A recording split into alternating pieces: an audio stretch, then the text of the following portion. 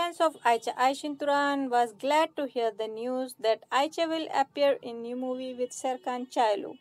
According to news of Birsin Altuntaş, BKM Films, O Bride Is Mine movie, in which Ayça Ayşin Turan and Serkan Çayoğlu's names are mentioned, going to be screened on Disney Plus, was postponed after the casting could not be completed, according to the latest news. It seems Ayça Ayşin Turan's fans have to wait for a little longer to see her. So friends, what is your thought on this? Comment here. Thanks for watching.